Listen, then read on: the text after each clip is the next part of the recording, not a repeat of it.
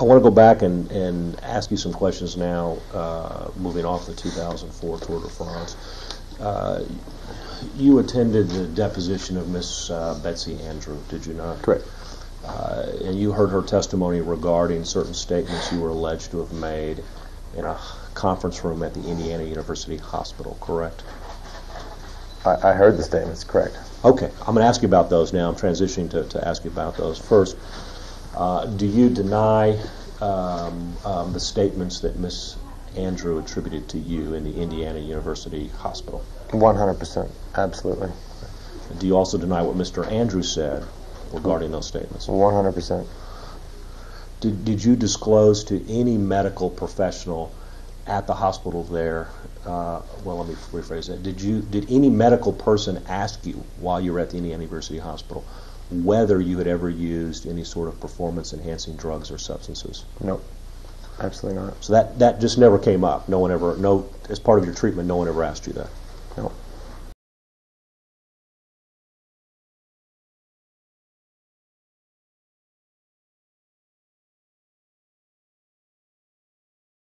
For the record, have you ever used steroids, human growth hormone, or any other performance-enhancing substance? No. Have you ever been tempted to use any of those things? No.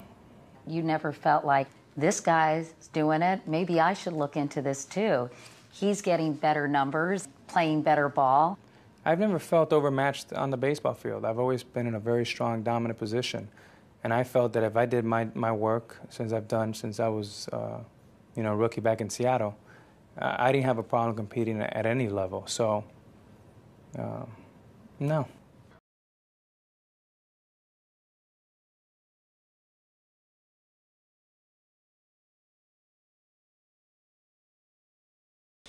I've tried to respect this process, even though the confidentiality of the process was breached early on. I've tried to handle the entire situation with honor, with integrity, with class, with dignity, and with professionalism, because that's who I am, and that's how I've always lived my life. If I had done this intentionally or unintentionally, I'd be the first one to step up and say, I did it. I truly believe in my heart, and I would bet my life that this substance never entered my body at any point.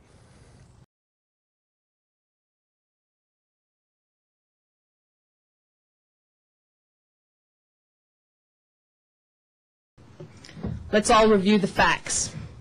I have never, ever failed a drug test.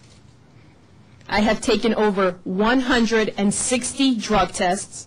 I have taken tests before, during, and after the 2000 Olympics, and have never failed a test. There exists no one who can truthfully testify that I have ever used performance-enhancing drugs, simply for the reason that I never have.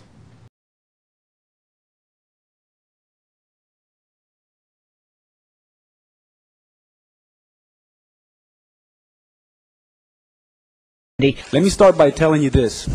I have never used steroids, period.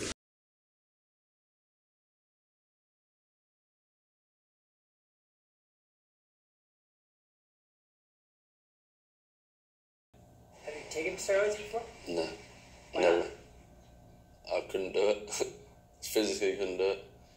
If I did or had done it without telling anyone, or I just couldn't look at my brother or my dad in the eyes.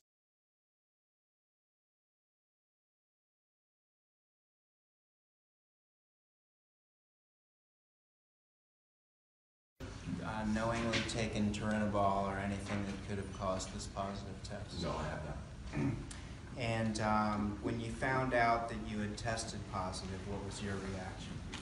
It was a terrible reaction.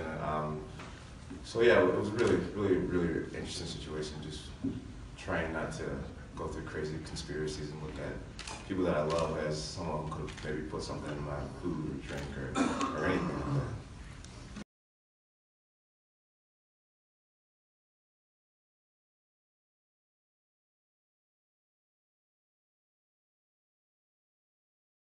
Tom Boswell, a fellow out of Washington, has made an accusation, an erroneous, so to speak, as you say, about you using steroids. Is he trying to detract from your great season? Well, basically, the statements that he's made are false. I mean, some of them don't even make any sense.